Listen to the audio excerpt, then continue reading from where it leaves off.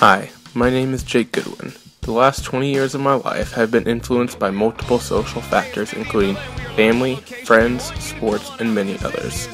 All of these different factors have made me into who I am today, and I am truly grateful for everything I've experienced. I was born in Indianapolis and grew up in a rural town on the outskirts of Marion County.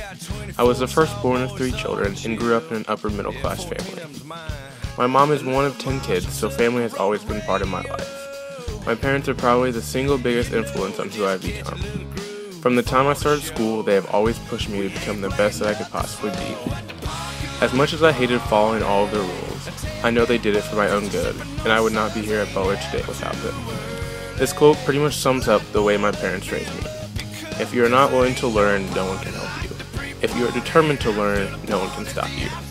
I continue to live this motto today, and it is something I hope to pass down to my children. Because I was born into a Catholic family, I spent the first 2 years of school at a Catholic school. After that, I attended public school until my 6th grade year. 6th to 8th grade, while attending a different Catholic school, I learned a lot about who I am and really started to become myself. Because I had switched schools multiple times, I never really kept friends for long periods of time.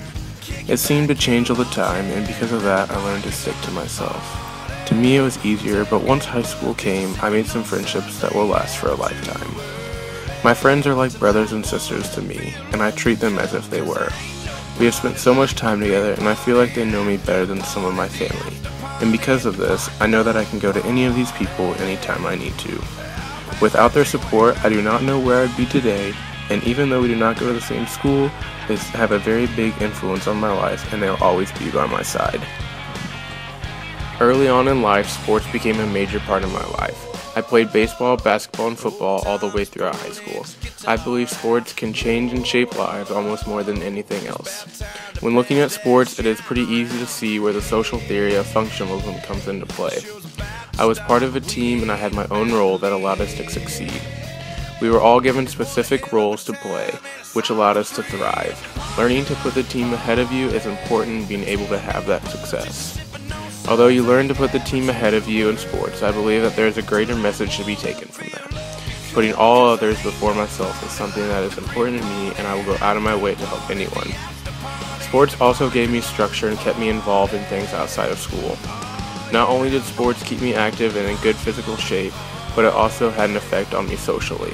The people I met and practiced with on a daily basis gave me a second family. I spent hours with them every day and established special bonds that will live with me forever. Also, sports taught me to become disciplined and responsible, which became part of my character and will be with me for the rest of my life. I believe that if you move too fast, you are not living life to its fullest. I do not look too far into the future, and I try to live day to day in order to get everything possible out of life. I do not take it for granted because you never know when it may be taken away or what I may miss along the way.